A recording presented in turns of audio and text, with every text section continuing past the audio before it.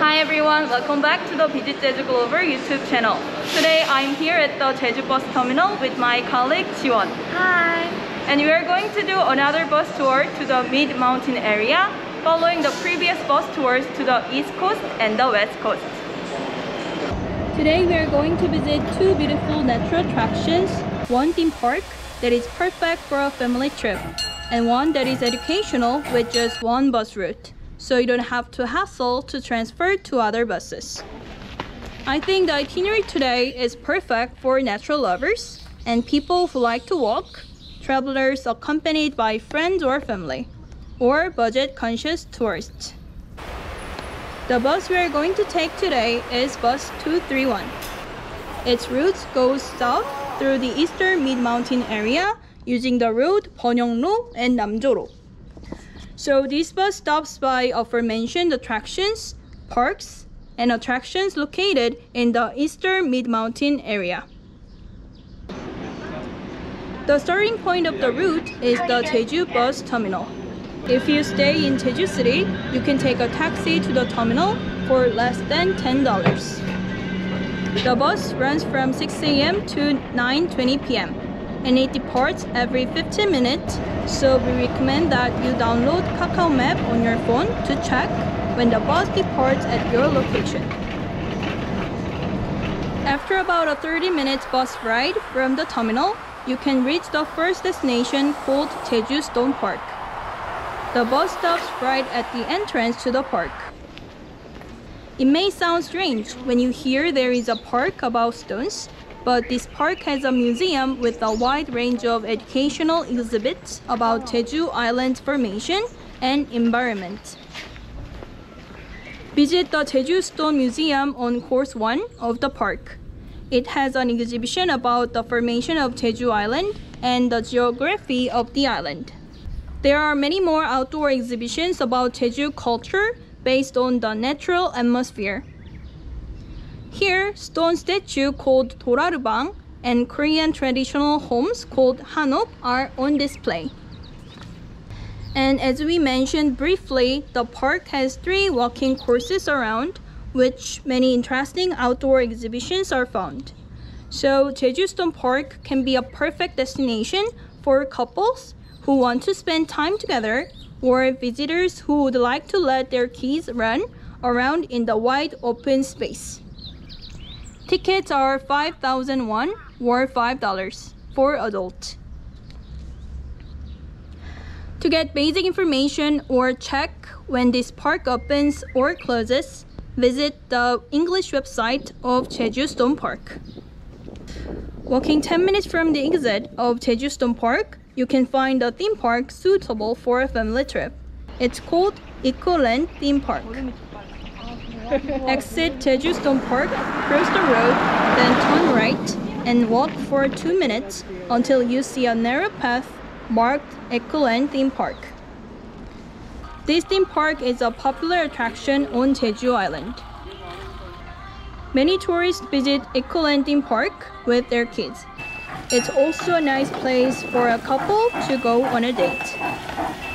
The theme park consists of several zones of different settings. You can explore every zone of the theme park by hopping on and off the train. Most people spend over an hour having fun riding the train and taking photos. There are many nice places to take photos, for example by a lake, posing in the gardens with the beautiful flowers and art sculptures, and more. One of the recommended things you can do here is to explore the natural Jeju forest, which is known as Gyorae. It's unique to Jeju, formed on the volcanic rock and terrain. You can get more information on the English website, like the train schedule, the open hours, and the course guide. The admission fee is 14,000 won, or $13, for visitors aged 19 or older. The ticket price includes a single round trip on the train. Our next destination is Gyorae Natural Recreation Forest. There is one bus stop in between two. Actually, you can take the bus or simply walk. It's only 12 minutes on foot. This forest is a nice place to take a walk along the trail. It has two courses. One is longer and the other is a short 40-minute course. Both passes through the Gyorae forest, which is formed on the volcanic rock and terrain. The long course ends at a small volcanic cone known as an orm, which you can climb up. For an easy walking tour, we recommend the short course. It doesn't have many ups and downs, and so it's not hard to walk. It is open from 7 a.m. and the last entry is 4 p.m. in the summer season and 3 p.m. in the winter season.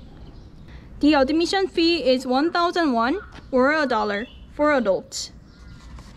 Well, we've already visited 3 spots with just 1 or 2 bus rides. This is why we recommend bus 231 to explore the attractions in the mid-mountain area. To have your lunch around the Gyorae crossroad, you can find nice restaurants offering Jeju local menu items like noodles in pork broth, chicken shabu shabu, etc. Otherwise, you can enjoy a picnic with food you prepare in the Eco-Land theme park. Getting off at the bus stop located in the crossroad and walking to the east, it takes half an hour by foot to get to the entrance of the Sangumburi Crater. This is definitely one of the best sightseeing spots on the island. As you climb up the crater through the beautiful path in the silver grass field, you can enjoy a panoramic view of Jeju Island. And at the end of the trail, you can see a big crater on the top.